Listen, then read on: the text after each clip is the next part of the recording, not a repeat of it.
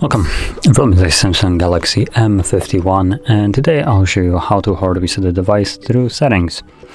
And to get started, obviously we'll need to open up settings. From here, scroll down to,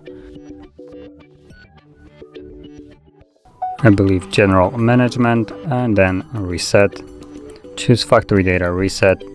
And it will give you a message that basically performing this will remove things like your Google account system and app data, settings, downloaded apps, music, pictures, other user data, service provided apps, and content. And in other words, it basically removes everything that you have put on the device after the setup.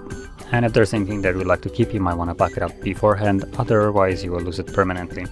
But assuming you have already done it, or you don't want to, tap on reset, delete all, and the process will begin. Now this will take about a minute to like 5 minutes, and once it's finished we'll be greeted with the Android setup screen. So I'll be back once that is visible.